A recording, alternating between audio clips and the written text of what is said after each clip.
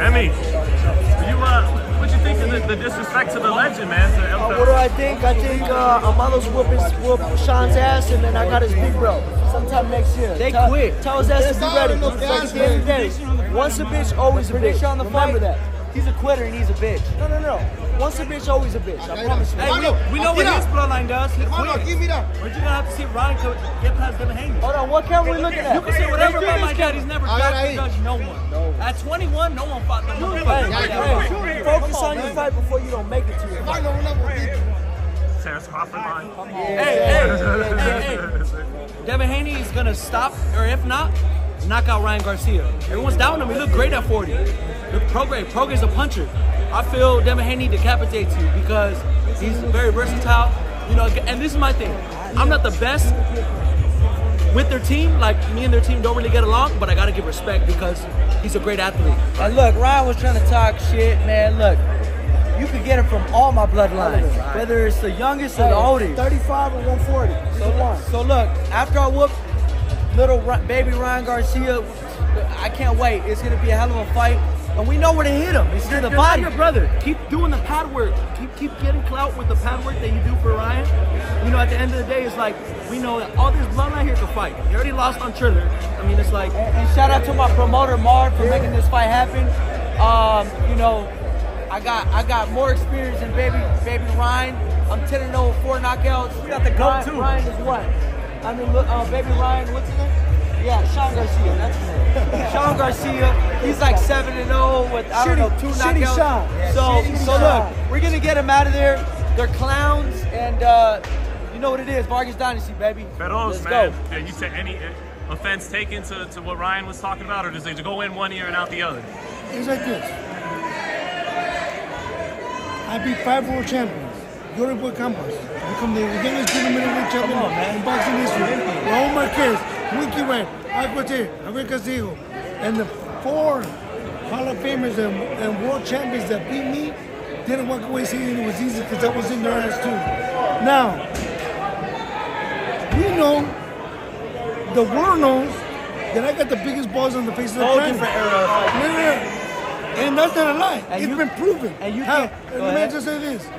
I have never quit. Yeah. I never even thought about that in my head. That word has never come out of my mind. And did your trainer tell you the first time's the easiest or the hardest? The first time's the hardest? Didn't your trainer tell you that, Eduardo? Well, my head big chico is this, Fernando.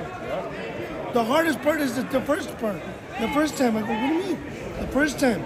If you quit one time, you're going to quit again. You quit 1, 2, 3, 4, 5, 6, 7, 8, 9, because you don't have no shame no more.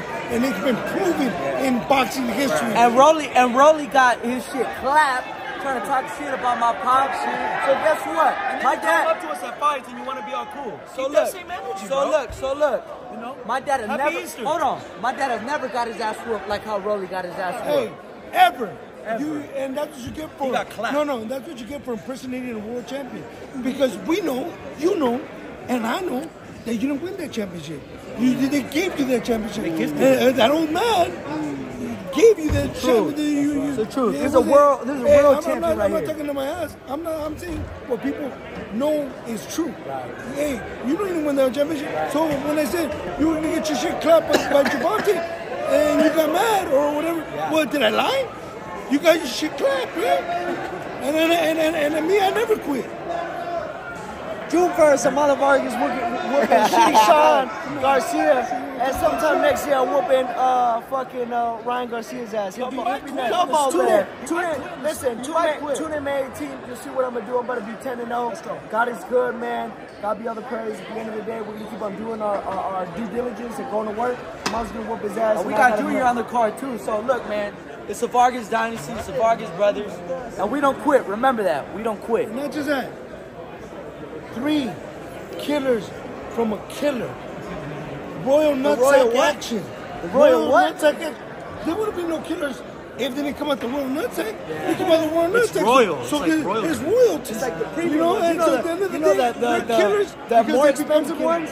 The ones that you don't really grab because they're too expensive. You're like, oh, producers like these. Come on. Pit bulls produce pit bulls. We say y'all tune in.